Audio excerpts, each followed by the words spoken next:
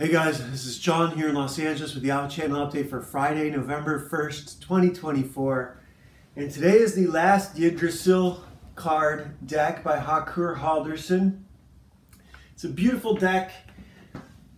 These are very detailed cards. This is all done by pen. No brushwork. This is Irmin, Reconciliation of Opposites. And today we are doing King Conan #1. Oops. And when it comes to reconciliation of opposites, this is a good one to do. So this on the cover is Tathaman. This is not Vomitar next to him, but this is another witch, Hyperborean witch, who runs the Witchmen. Those same like black stocking guys with the white faces and the electrocution rods. And they kidnap his son, Conan, but they call him Con, like Connor. This is a great cover page, splash page by John Buscema. And this is basically a, excuse me.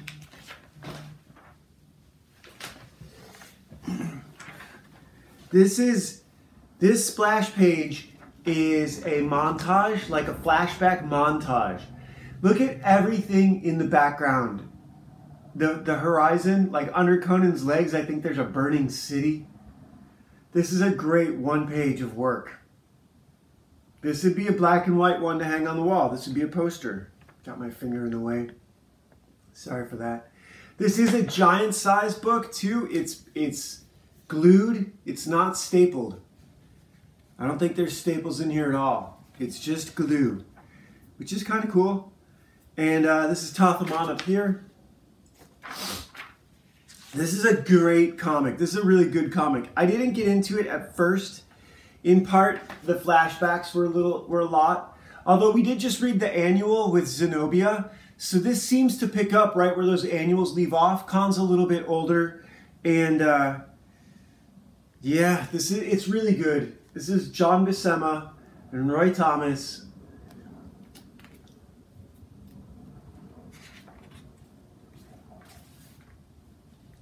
Look at this art.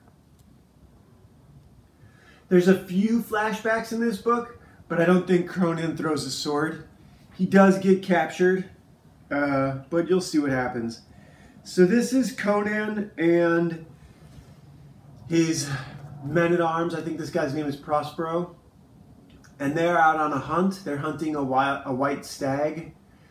And Conan's son, has gone missing. He split off from the group, and he hasn't come back to camp. And on one hand, Conan is like, he'll be fine. It's only the forest. And then as the night wears on and he doesn't come back, and then a white owl flies through, Conan's like, you know what? No, he's too far away. This is not right. And so he gets the guys to saddle up, and they go out looking for, this is actually Khan himself chasing the white stag. And the white stag, it turns out, a couple pages later, is a magical deception, an illusion, and is actually a witch woman who takes Khan hostage with her witch men, who are these guys in white with the black body stockings. Which, they could have done a better costume job, more in the time. And here, Khan gets one of them in the throat, kills one down at the bottom. And this is kind of interesting too. The Hyperboreans are super tall. Look at this. Is that Custer's Last Stand? What is that? Revolutionary War. This is an ad for a little kid. This one is an ad for a kid. Why is that such a hard thing to do? Why not put ads in a kid's comic for kids? So Khan is knocked unconscious with one of their taser weapons, and he's taken hostage by the Witch Queen, who is I'm guessing an ancestor of Vomitar, because Conan has already put Vomitar down before. An ancestor, a descendant, an old lady descendant of Vomitar. She might be the next in line. The crone, and Vomitar was the matron or the maiden. It's a weird name, Vomitar. Yamatar would have been better if they spelled it with a Y. No, it sounds like you're saying vomit all the time. Conan finds the evidence that his son killed one of the witchmen of Hyperborea, and now he knows what he's dealing with. His son has been kidnapped. If they were going to hold him for ransom, they would have contacted him. They do leave a message. How does he get the message? I'm trying to remember.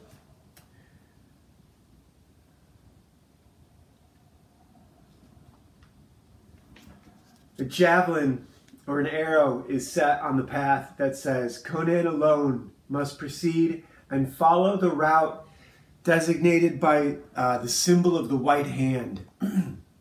So the witchmen want Conan to come alone, and if he brings his army, his son will be killed. That's what the note says. And Conan, of course, goes. And this is quite a bit of traveling, 2 pages of traveling. This is a king-size book. They could have done this in 4 panels, 2 panels. They could have done this in 2 panels. There's a lot of things in this book they could have done in a lot less panels, and we get treated to this. There's a scene in Pat Garrett and Billy the Kid where Pat Garrett is out riding, and I think it's right after he leaves Billy or leaves one of the other places that he visits. It's right after he accepts the money to hunt Billy from Governor Lew Wallace and the Santa Fe Ring. And as he rides away, he goes past some water set against a hillside, and the sun is, it doesn't really matter where the sun is, but the light reflects his reflection onto the water against the horizon, but you can't see him because of where the hill is. And it's a beautiful shot. And it's kind of like what we get here. I was saying the other day, screenwriting and comic book writing are very similar, and the illustrator is the director. The illustrator is the director. He's choosing the angles, he's choosing the composition, he's choosing the focus. But in this case, he's creating it. He's not dressing it up. Here, Conan gets attacked by zombie beastmen who live out on the moors. This is essentially the moors. He's basically going north to Hyperborea, like super far north Scotland. Imagine if Scotland like continued way out and it wasn't just an island, or the north part of an island, or the north peninsula of an island. And he has to fight them, and they kick his ass. And meanwhile, Khan arrives at the castle, the Hyperborean castle. A ruined castle, because the Hyperboreans are basically like the Melnibonéans if they were still alive. And if Elric existed in the Conan realm, he would be a Hyperborean. Although the Hyperboreans' culture is a little bit different than the Melnibonéans. The Melnibonéans were more refined and more evil, and their culture declines at a much faster clip than the Hyperboreans. The Hyperboreans seem to last a lot longer. They're still around when like their culture, everything is, they should be dead. They shouldn't be able to survive as long as they do. And here they are. They've got Khan.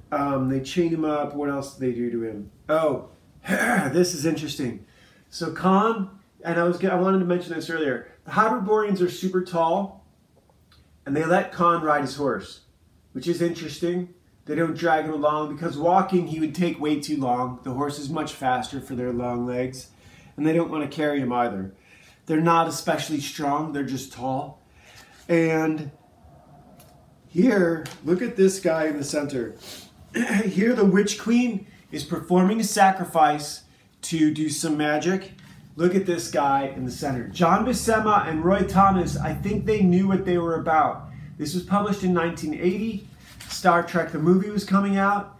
I believe they had to know they were surrounded by Jews and that they're being run by Jews and that their culture is at war. Is it in a magical war? Media is magic, and our culture has been in a magical war with Jews for thousands of years, and that's what this comic is about. And wait till I show you how. Look at this guy here in the center. He gets sacrificed to this witch queen, this Hyperborean witch queen, held upside down over the fire. His blood is dripped into the fire and she reads the smoke. It's pretty evil.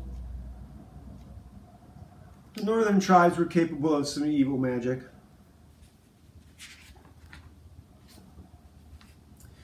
Khan watches all this, and the magic she performs is the summoning of Thoth Amon.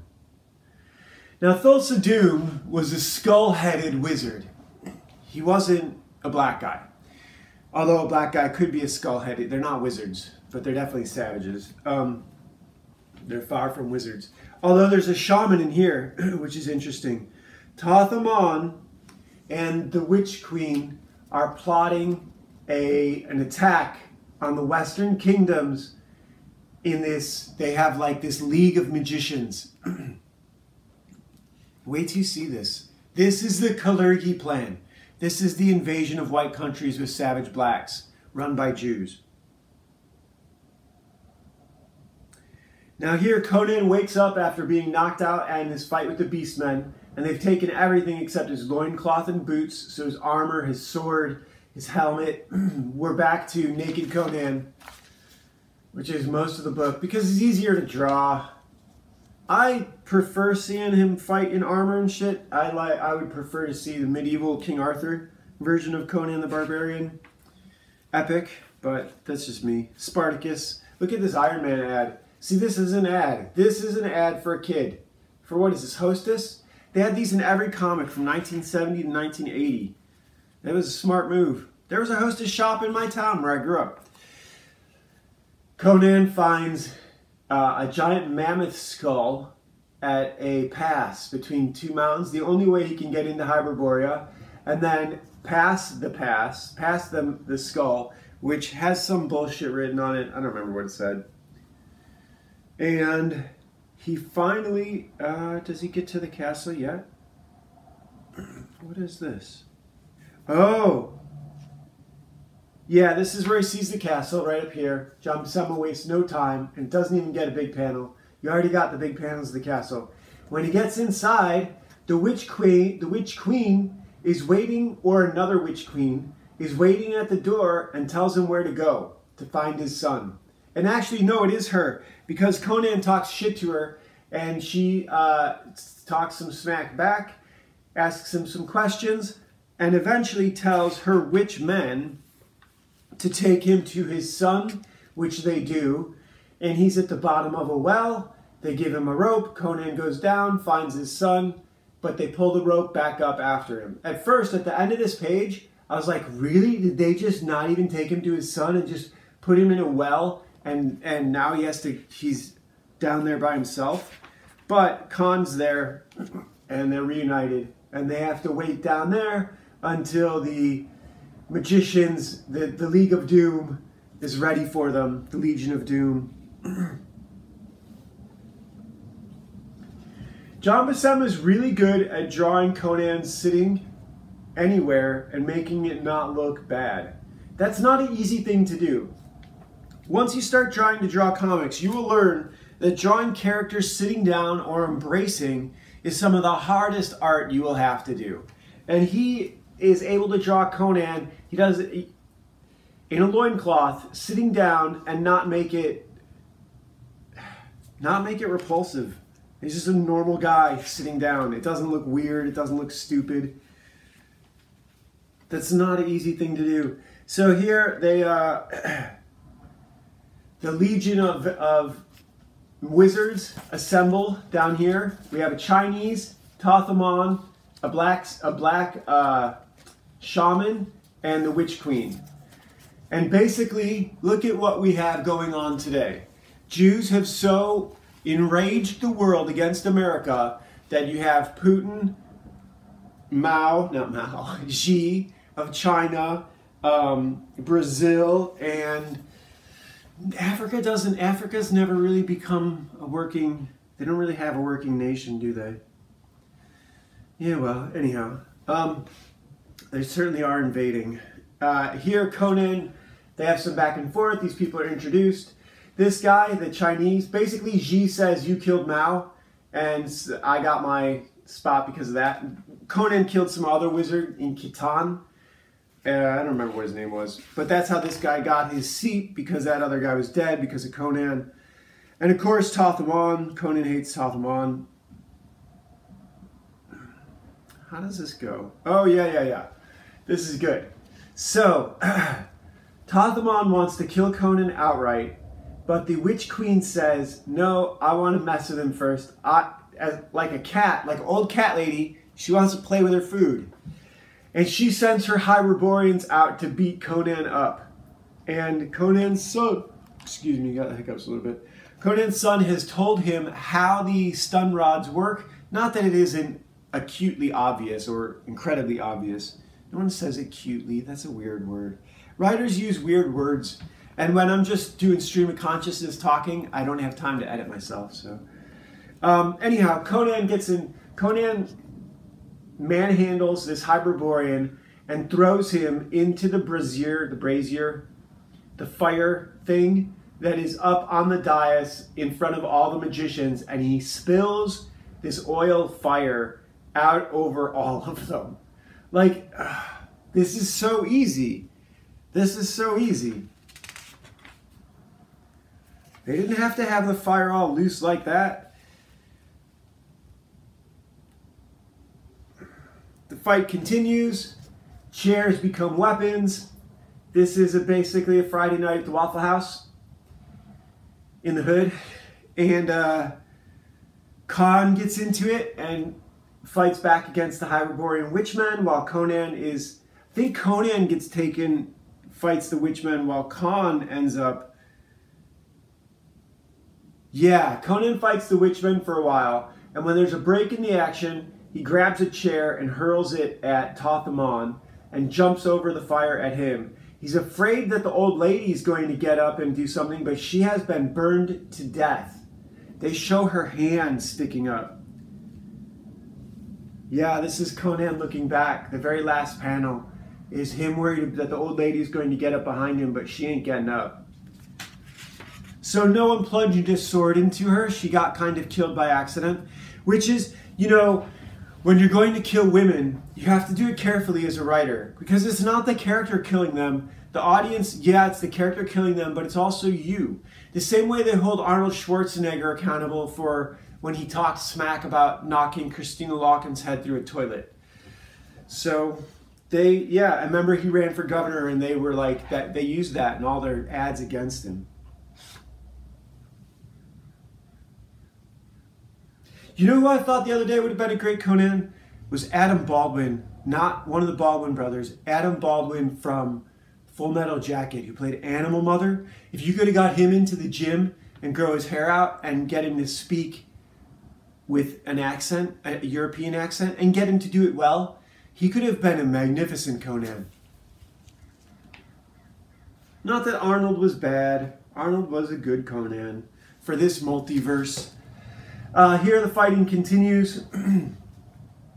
Khan is doing pretty good. The African shaman, so Tathamon disappears in some green smoke, which I think happens back a page. Yeah, Tathamon runs away from Conan. Then Conan looks back and sees the old lady is dead. Then Tathamon presumably rescues the African shaman because it's the same green smoke. And the African shaman probably can't teleport because, you know why.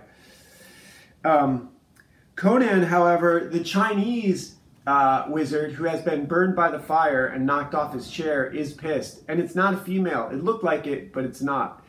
He's mad, and he has given Conan what for. He is blasting Conan with some magical power. First, Conan feels pain, then he's frozen, and then he can't breathe. He's starting to choke to death. And who gets the... Oh, check this out. So this is where John Buscema's last 2 pages start to have a ton of panels. The old man gets struck by an arrow, which is good. It's not the last panel, but Conan's now free. Conan can breathe again and can move, and that's the last panel. But look at how small the panels are getting. And look at that, the story, we're getting close to the end. We've only got so many pages. The last page, in true John Buscema fashion, has 6 panels, at least 6, you know, not 9, thank God. But that's a lot of panels for the last page, but everything gets explained. Conan gets rescued by his army, who followed him at a distance. Whoops. Khan is okay, and Conan is proud of him for how he did in the fight, and that's it. If this isn't a premonition of the Kalergi plan by Thomas and Buscema, that foreign wizards are plotting against the Western kingdoms. They literally say the Western kingdoms, not just Apollonia, but the Western kingdoms. And we are living it today. Look at England and Ireland, and there's going to be a crusade and a race war because they can't maintain this. They can't maintain it. So it's going to get insane pretty quick. This is our last Yggdrasil deck, and this is going to probably get posted late today. Legacy brought to you by Legacy of a Mad Scientist, Legend of Ashley Fox. 26 hours of amazing audiobooks or regular novels for you guys to check out. We also have a comic book PDF here in the description. Ashley Fox Ninja Babysitter. Number 6, The Last Valkyrie. Issues 0 through 5 have not been drawn yet. We started at the end. So yeah, Conan the Barbarian. We'll do some more tomorrow. See you guys.